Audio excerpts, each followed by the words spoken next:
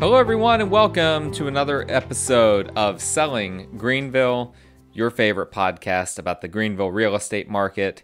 As always, I'm your host, Stan McCune, and if you need to reach me for any reason, my contact information is in the show notes, like it always is. You can call me, text me, email me at any time with the information that you find in there.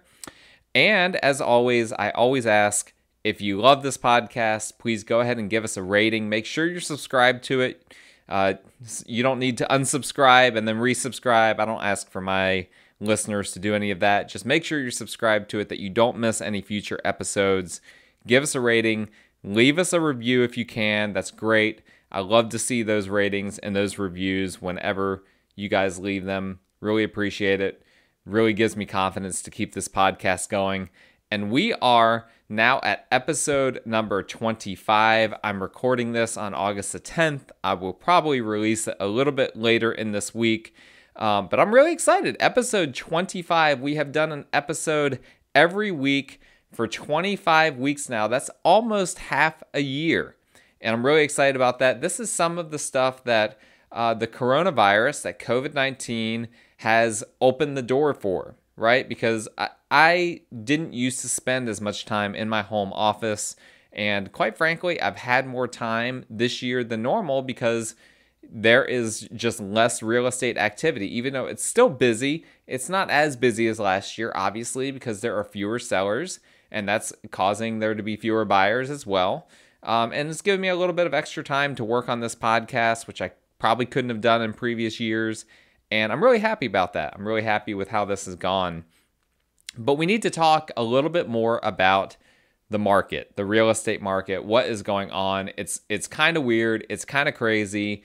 For those of you that are tracking stocks and that track things like that, there's a lot going on in the stock market as well. Obviously, I'm no financial planner, no financial advisor, but I'm seeing the price of gold and silver go up. I'm seeing mortgage interest rates and other interest rates go down.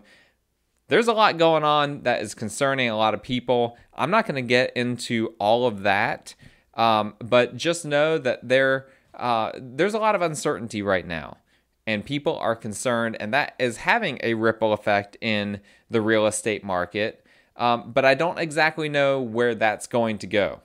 All that I can tell you right now is what I see happening in real estate and where I see real estate probably going down in the future into maybe early or the middle of next year. And that's what I want to talk about today. So for starters, I've already alluded to this, but this is literally the weirdest real estate market ever. Now, you'll remember earlier this year, we had interest rates plummet because the Fed, the Federal Reserve, they dropped interest rates on their end. When that happens, that usually means mortgage interest rates drop as well. But there was a weird phenomenon that happened at that time, and that's that banks couldn't meet the demand for refinances and for new mortgages when those interest rates dropped. So what ended up happening is that banks actually increased their rates a little bit. The rates actually kind of went up in a lot of instances because the banks couldn't handle the number of applications that they were getting. And it's simple economics. When demand outpaces supply, prices go up. So even though by any other standard, interest rates should have gone down, they actually went up. Well, it seems that banks have figured out, maybe improve their staffing or improve their processes or whatever the case may be. And interest rates have gone down, and they are unbelievably low. We are seeing 15-year mortgages down in the low twos, like nearly in the high ones. We have seen 30-year loans going, even on refinances, going below 3% into the mid to high twos. I mean, I never thought that this would happen. Honestly, I never wanted this to happen. This is almost scary. I don't really know what to make of this exactly, but it's great if you are refinancing or getting a mortgage on a new property. So it's, in one sense, it's never been a better time to buy, except from the standpoint that so fewer people are selling their homes right now. The inventory levels are just insane. They're hovering around 2 to 3 months of inventory, which is an unbelievably insane seller's market.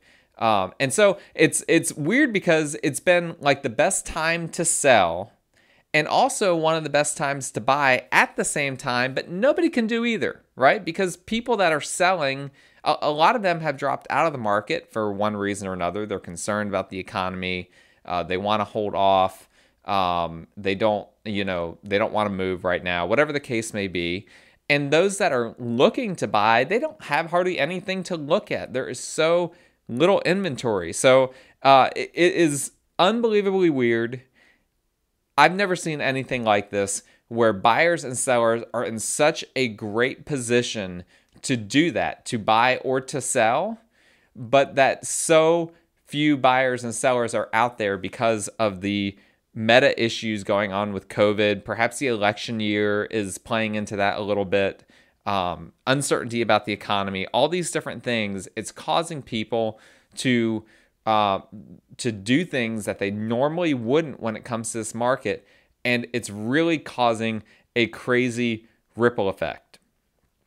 Now, what does that mean practically speaking? And what have I seen practically how this should impact you as a potential real estate player, as someone who might be buying or selling a home in the near future? All right, let me talk to my sellers right now, okay? And this is a conversation that I have with people that are listing their home with me anyway. But for those of you that are thinking about selling, let me put this bug in your ear, okay? Homes that are sitting on the market, that have sat on the market for a while, are languishing. It's a very interesting thing, and I think this has to do with the fact that so many buyers have dropped out of the market. Now, there still appears to be many more buyers than there are sellers, but a lot of buyers have dropped out of the market. There's just fewer people doing real estate transactions right now. And so what's happening is that the buyers are all jumping on the new listings. And when the new listings come up, everyone's freaking out. And they're like, okay, I got to get that home. I got to get that home. Well, what happens if that doesn't happen pretty soon in the life cycle of a listing, particularly if it's an inexpensive listing? And so we're talking about like $250 and below. Now what I've found is for listings that are more expensive, $250 and above, those are tending to take a little bit longer. Again, because there are probably fewer buyers in that price point right now than there normally are. People, that are trying to sell those homes are having to be a little bit more patient in some ways. It's not quite the feeding frenzy right on the front end that it has been in the past, or that we've been used to the past few years.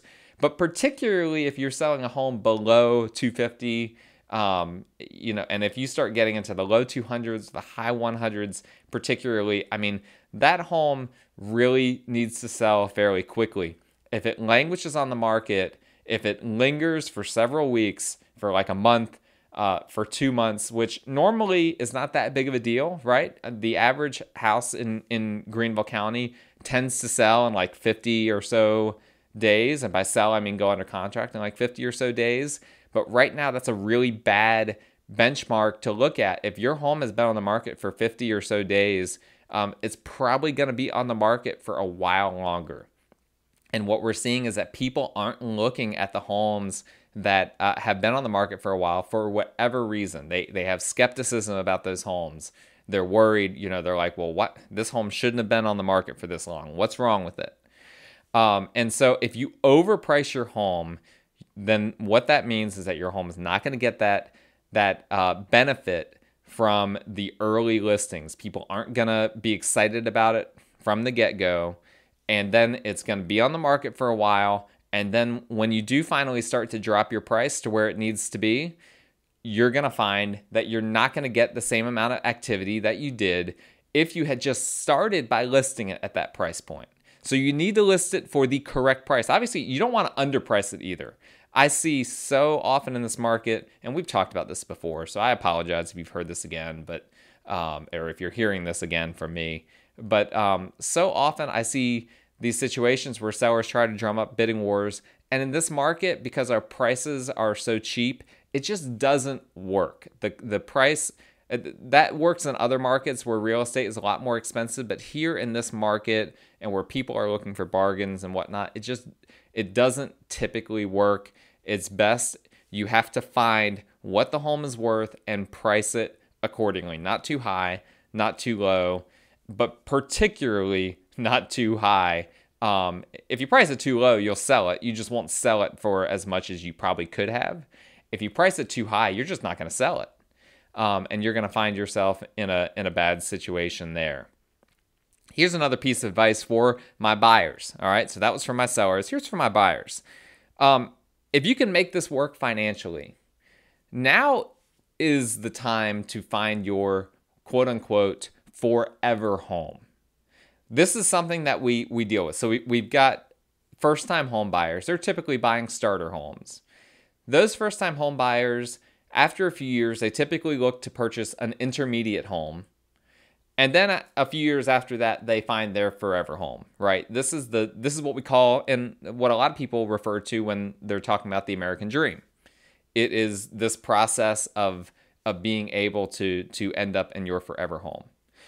The people that are doing really, really well right now are the people that are able to make the leap from the starter home directly into their forever home. And there are two reasons for that.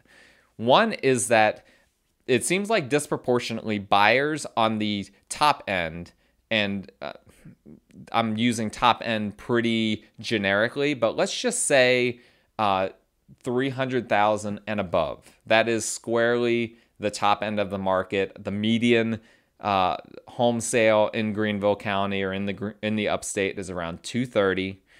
So once we get into 300 and above, that's starting to be, by Greenville County standards, a very nice home. And honestly, if you go to the other counties, to Spartanburg, to Oconee, Anderson, I mean, you're talking about a really, you could get like a mansion in Anderson for $300,000. But there are a lot more buyers at that price point that have dropped out than the buyers in the low 200s that have dropped out. So you have much less competition to deal with for a home that is, say, $350,000 than you would have in the past. And if you're looking to make an intermediary type of home purchase, and you're maybe going from a home that you bought a few years ago for like $150,000, and now you're looking to jump up to a home that's like $225,000 or $230,000 or whatever the case may be, you're going to find that there is still quite a bit of competition that you're dealing with. Tons of bidding wars, which we'll get to in a second, but tons of competition at that price point. If you can make the leap to that forever home, to that home, and obviously that might look different to different people, but that, maybe that $325,000, $350,000, $375,000 home, if you can find a way to make the numbers work, you will find that there is much less competition. You can probably get the seller to come down on their price in certain situations. You will find that you're much less likely to get into bidding wars. It is a much more enjoyable and successful route to go in that way. And there's another big benefit as well, right? Right now, interest rates, we just talked about, they're in like the 2s, okay? Not that long ago, they were in the 6s and the 5s. And, just basically like a year ago, they were in the 4s for a lot of people. So interest rates are going to go up. Listen, they are going to go up, and probably in a few years, they will be double what they are now. It's going to be a big gut punch to a lot of people that right now they buy, that intermediate home for 200 something thousand at a, 2.75% interest rate. And then when they're ready to make the next jump into their forever home in a few years, that forever home will have appreciated. So instead of it being a $325,000 home, now it's a $380,000 home. But also your interest rate, your mortgage interest rate, it's going to be like 5% or something like that. Like rates are going to go up. That is going to happen at some point. And that's going to be a major gut punch to go from oh man, I've got such a sweet deal on this house and I don't want to give this house up. And I don't want to, surrender this mortgage, but I've got to sell this house in order to make the next move. How am I going to do this? If you can cut out that intermediate home, and I know not everyone can, but if you can do that, you will set yourself up for the future in a really, really good way. You will have a mortgage interest rate that 15 years from now, people will be astonished by. People will be like, wait, what's your interest rate? How did you possibly pull that off? And you'll just be laughing. And it's like, well, I made a good financial decision back in 2020. So that's some advice that I'm giving to my buyers. For those that are investors, obviously it's a great time to purchase buy and hold properties for the same reason. Interest rates are really low. Now, they're not as low for investment properties as they are for owner-occupied properties, of course. But it's still a really great time to buy rental properties, buy and hold properties of any kind. Not a great time to buy commercial. There's a lot of uncertainty with commercial. I'm not a commercial realtor, so that's not my area of expertise. But from talking to people, there's a lot of uncertainty in that market right now. So I'm very leery of that market. But in terms of rental properties, really, we're running into the same thing we do with any purchases, is that there's not a lot of inventory out there, but if you can find the right option, get it under contract, get that low interest rate, you're set up for the future in a very, very good way. As far as like flipping properties go, because I get this question a lot, I've got a lot of clients that flip properties. I flip properties myself from time to time. That's a challenging market. There is particularly the past like 3 to 4 weeks, the opportunities on properties that could potentially be flipped has gone down way, way far. There is just not hardly anything out there to flip. And so if you're trying to flip, you definitely have to be creative right now. It's just challenging in a lot of ways right now for the flippers. I'm actually seriously considering getting into direct marketing, trying to market directly to potential sellers myself, because we just don't have enough supply to meet the demand for those that are wanting to do that type of thing, for those that are wanting to rehab houses. So I'll keep you guys more in the loop on that.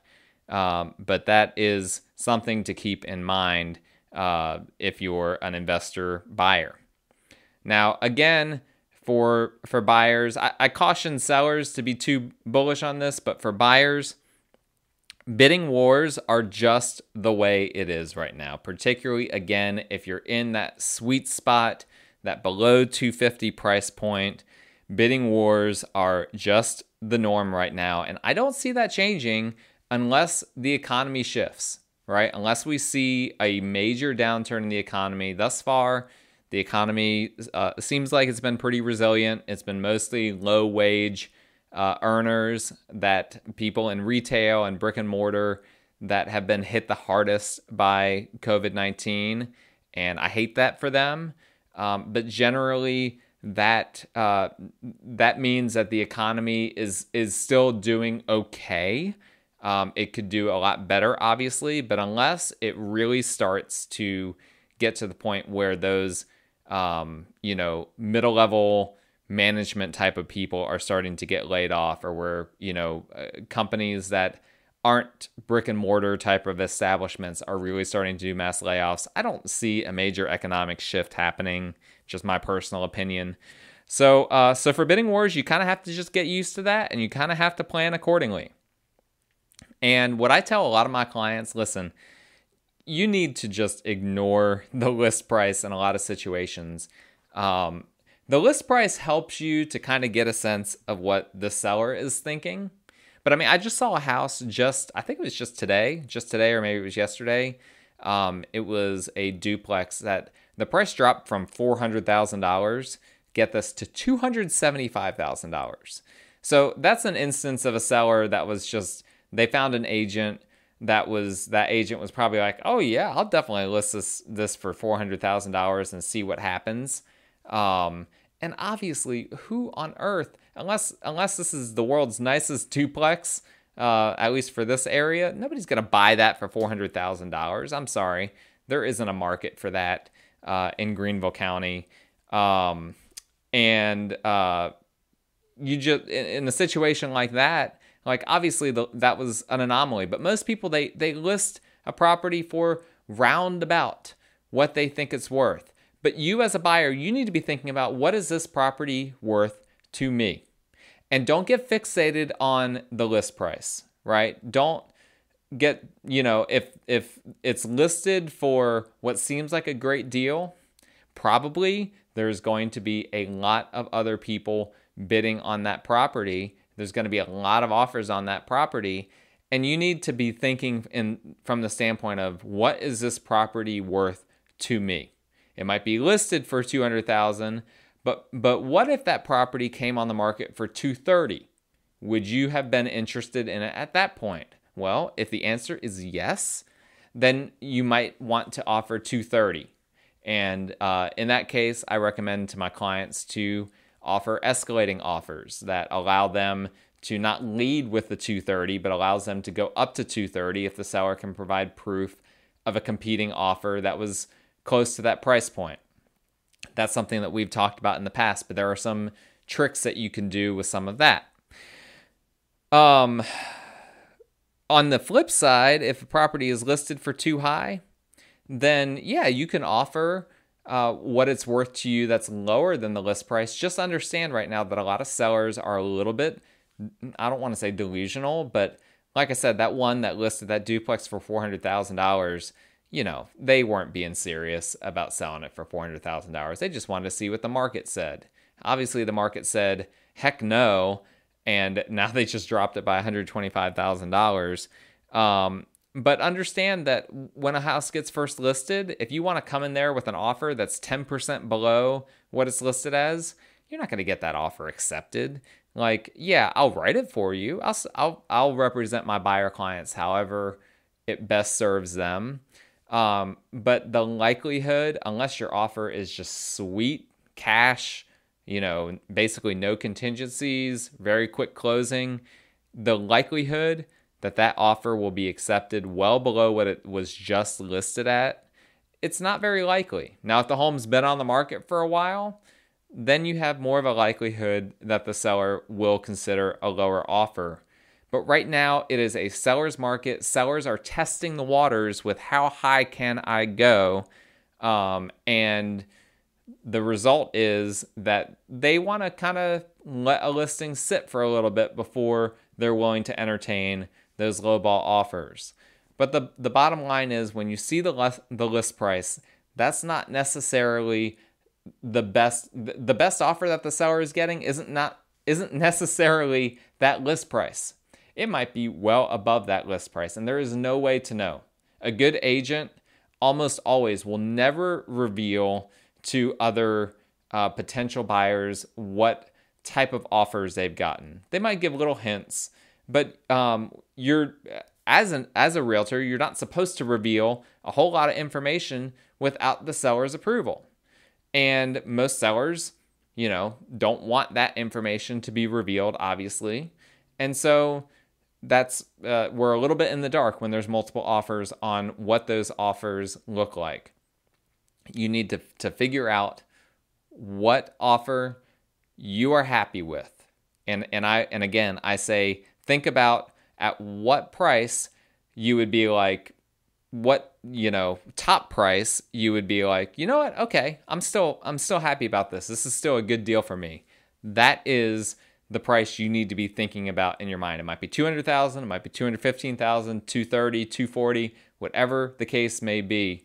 But that's where you need to plant your flag, and make sure that you don't have buyer's remorse, right? Don't go crazy and then in the end be like, man, I overspent for that. I very rarely have that happen with my clients, because I talk them through all the different options, and I try to structure the contract in such a way that they get the best price possible. But I hear a lot of stories of buyers that have buyer's remorse because they just led with too much money and they afterwards think, you know what, I probably didn't have to do that. That's something to keep in mind as well.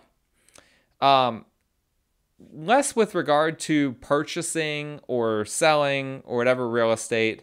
And obviously this doesn't help me at all typically when my clients do this, or when people I know do this. But you might consider refinancing right now, right? Obviously, and I'm not going to spend a lot of time on this. I have done 3 refinances this year. Well, I'm actually in the process of my third. Hopefully that closing will be at the end of this week. But on my properties, I'm working on my third refinance. This is, listen, a great time to refinance. It's taken a while though, because banks are obviously not prioritizing the refinances. They're prioritizing the new home purchases that have more of a deadline. But refinancing can get you a lower interest rate. If you want to do a cash out refinance, let's say you have a lot of equity in your home. Let's say that your home is worth $300,000, but you only owe $150,000 on the house. You can do what's called a cash out refinance. Take that equity. So you have $150,000 of equity in the home. You can probably get $100,000 or more of that. Basically, the bank to write you a check at closing, and you're basically getting a new mortgage on the total value, which is now $300,000, maybe 80% of that value. And now you're in a situation where the bank is paying you. So it's as if you're purchasing the home at $300,000 and getting, a loan with a 20% down payment. That's the way it is in the eyes of the bank. But the bank is literally writing you a check, and then you can go take that money and hopefully use it wisely. Maybe use that money to do some house updates that you've been neglecting for a while. And you will be starting over in terms of your mortgage. But in some cases, I did a cash out refinance recently that because the interest rates are so low, my mortgage didn't go up that much, which is crazy. It's crazy to think about, right? I got a lot of money at closing, and my monthly mortgage did not go up very much because of the way rates are right now. So it's a great market to do a refinance. You can obviously also do a home equity line of credit. That's kind of a different way of skinning that cat. You keep your mortgage that you already have. So, maybe you already have a great rate and you're not really able to refinance down to a better rate. But you might have enough equity that you can get a home equity line of credit. It's basically like having a credit card against your home. But you can take that money out at any time for any reason, and you can pay it back off at any time for any reason. And that just stays there, and you can use it at any time. I've done both of these at different times for various reasons, and they've both been very helpful, very effective for me for different things. Now, looking forward to the future, what's going to happen in the future as far as the market is concerned? Well, I don't know for sure, but when COVID ends and when the election season is over, and by the way, it is going to be a season. There is not going to be an election night this year. Everyone should be prepared for that. There's going to be mail-in voting. It's going to take weeks to tally up. There's going to be all kinds of controversy. Just get yourself ready for that. We don't know how that's going to impact the markets. But regardless, after all of this is in the rearview mirror, I think that the market is going to erupt in some way. I'm not exactly sure how. But if I had to guess, I would guess it's going to erupt in the way that a bunch of people are going to enter the market all at the same time. Most likely, people that are wanting to sell and to buy. So we're going to have a glut of new homes come on the market all at the same time. And simultaneously, some of those people will also be buyers. I think, when that happens, it'll probably flip a little bit more to a buyer's market. But I don't know. The way I see it, it seems like supply is getting in the real estate market is getting pent up. All these people that would normally be selling right now, they're not. I have to think that at some point they're all going to decide that it's time to sell, and that's probably going to happen sometime next year. Maybe at some point they have a safe vaccine that people are taking for COVID and we get that under control. I would think at that point, I just don't see the market staying the way it is right now. I think it's going to shift at some point, but it seems like it's going to take, for us to get past all this COVID nonsense for that to happen. And that seems like it's not going to be probably until maybe spring of next year. I think the current conditions that we have are most likely to continue for a while. Because even, the most optimistic thoughts that are out there about a COVID vaccine or that there could be one by the end of this year. But the thing is that they're rushing it. And I'm no expert on this by any stretch of the imagination. But I've done enough research that it seems like they're kind of rushing through the clinical trials and whatnot. Normally it would take longer than just a few months for them to get a brand new vaccine to market. And what's going to happen is there's going to be a lot of early adapters to the vaccination that are going to be kind of almost like an extension of the clinical trial. And a lot of people won't be willing to take that first vaccine, even people that are normally vaccine positive. And so that it's going to take a while before people are really comfortable with taking a possible COVID vaccine. It's probably going to continue to take a while before we really get this under control. Probably the best case scenario is if we get this herd immunity thing, which we don't know if that really happens with COVID or not, but that would be the best case scenario. Maybe that could happen by the end of the year. But I'm tentatively planning for the market to really shift in the spring, because I think that is when we'll have the election nonsense over with. Hopefully we'll have COVID under a little bit more under control. Hopefully the economy will have rebounded by then. And then spring is normally the time here in Greenville. You get to the months of April, May, June. That's when the real estate market usually really heats up around here. And I think it is going to be nuts in 2021. Probably it's going to shift a little bit more in the buyer's direction at that time. But that's going to be to the downfall, so to speak, in some ways, to sellers. Right now, it's a great market for a lot of sellers, unless you're selling homes that are more expensive. So that's a lot to consider. That's just conjecture. I don't know for a fact that that's what's going to happen, but that's my best guess. Regardless, that is what we're seeing, or that is at least what I'm seeing in the market right now. It is a weird and wild market, but I'm just thankful for the clients that I have, for the business that I've had this year. It's going to be down for pretty much everyone, but that's okay. You know what? We are able to weather this storm, and hopefully everyone is being patient as they wait for the right home to come on the market, and as they wait for things to kind of settle down a little bit. But if you need help with anything in real estate, or you know someone that does, please reach out to me. Again, my contact information is in the show notes. And until next time, stay safe and have a little fun with the last week or two of the summer.